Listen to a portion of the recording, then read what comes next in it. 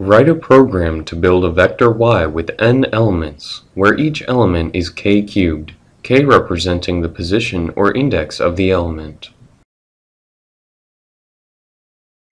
This for loop runs for a specific number of iterations, defined by for k equals 1 colon 1 colon n, where n is equal to 10.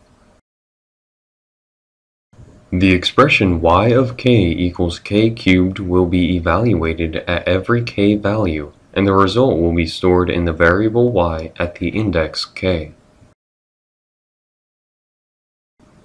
For the first iteration, k is equal to 1.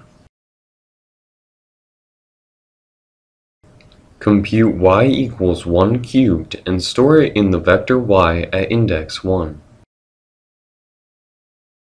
Check the condition if k is equal to n, for this iteration, if 1 is equal to 10. The condition is found to be false. Return to the beginning of the loop.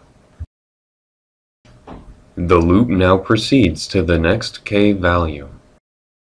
The next iteration k is equal to 2. Compute y equals 2 cubed and store it in the vector y at index 2.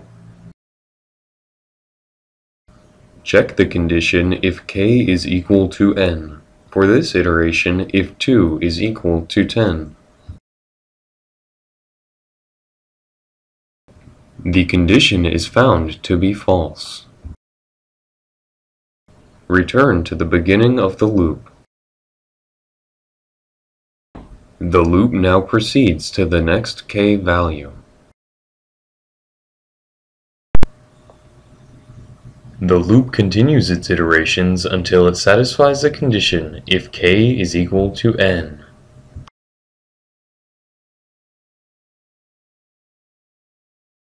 For this iteration, k is equal to 10.